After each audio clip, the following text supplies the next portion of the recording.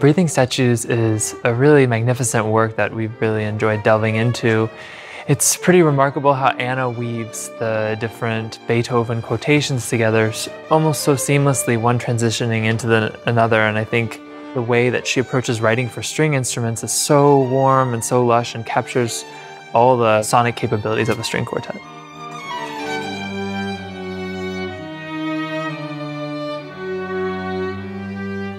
What I find quite interesting in drawing the comparisons between the influence of Beethoven in Anna Clyne's work is that she manages to draw that human, emotional side that Beethoven is so famous for, and really brings it out in a way that draws from the past but makes it relevant for the present.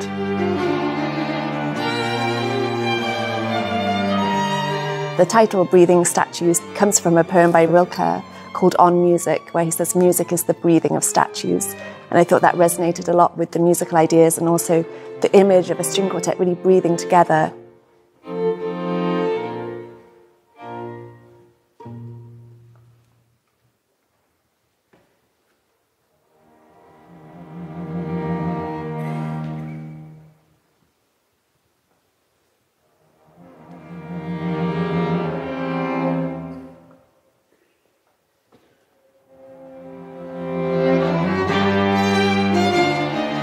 Beethoven was so famous for creating captivating, incredibly intense moments of silence in his music.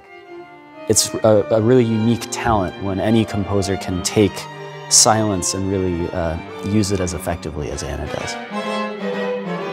And then I looked for contrasting materials where the string quartet almost sounds like a rock band, very aggressive, repeating chords.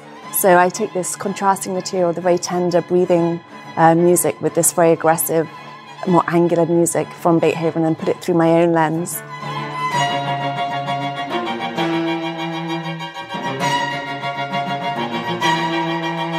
You feel those moments of anguish, those moments of relief, even the title, Breathing Statues, you feel immediately that it is really a full body experience, everything about being a human being, really. And I think that's a really special element that Anna Clyne has captured in this piece.